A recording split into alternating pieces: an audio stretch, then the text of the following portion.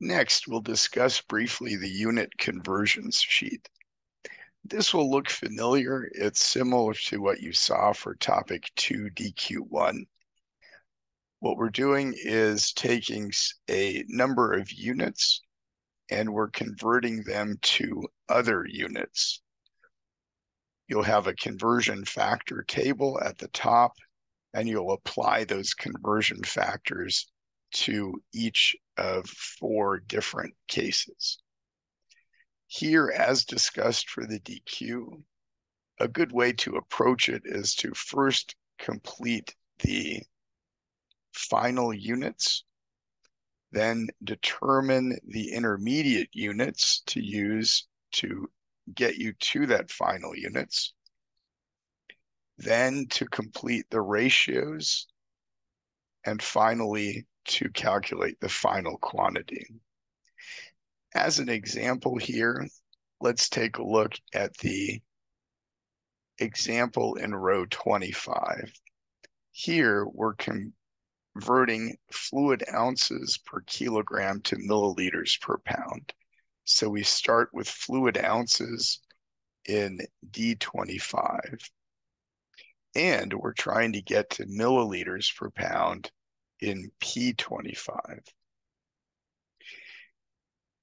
In order to replace the fluid ounces in the numerator with milliliters, we need to have an intermediate unit that uses milliliters in the numerator, fluid ounces in the denominator, so that we can cancel those out. That gives us our first intermediate units in G25. Similarly, if we want to get rid of the kilograms in the denominator of D25, then multiplying by kilograms over pounds will do that and replace the kilograms with pounds in the final units. Now that we have the intermediate units, we consider the ratios. The first ratio, and when I select cell F25, you'll see that this is provided. So milliliters over fluid ounces corresponds in the table at the top to the entries in row 10. Let me highlight that. So here we have milliliters over fluid ounces. That means that our conversion is going to be the value in column L over the value in column I, and that's why we have L10 over I10. On the other hand, if we look at the second units, kilograms per pound, we see here that the ratio is I9 over L9. So we're actually taking the first quantity in the conversion factor, our constant of 1 in column I, dividing by the second conversion factor in column L.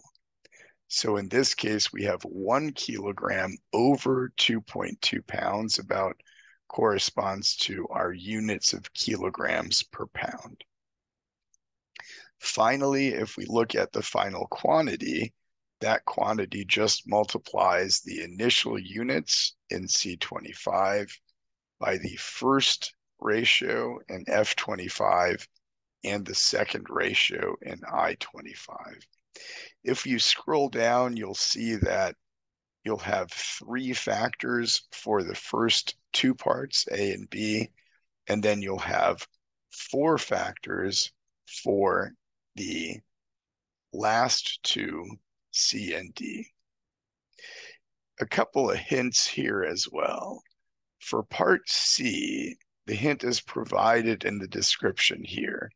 You have a conversion factor that's applied twice. In this case, you have inches in the denominator. You want to replace it by centimeters, but you have a square inches that you want to replace with square centimeters. This means that your intermediate units are going to do the replacement twice, where you have just one intermediate element over another intermediate element. For the final conversion here, you'll notice that we only have two items, miles per year, but that we have three intermediate factors. In this case, if we're going from miles per year to feet per hour, we need to replace years with hours. However, if you look at the table at the top, you'll see that we do not have a conversion directly from years to hours.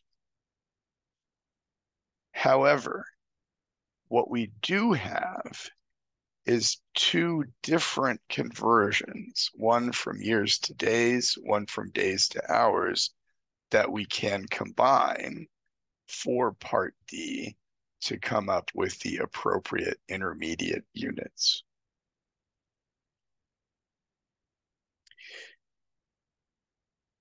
For the second part of the units conversion sheet, you'll be converting Fahrenheit to Celsius and Celsius to Fahrenheit using the formulas provided in text box 6. In this case, just go ahead and follow the formula. In one, you're going to replace the Fahrenheit temperature with a cell reference to get to a corresponding Celsius temperature. In the other, you replace the Celsius temperature with an appropriate cell reference. And note that you're doing Fahrenheit to Celsius conversion in row 40 and Celsius to Fahrenheit conversion in row 41.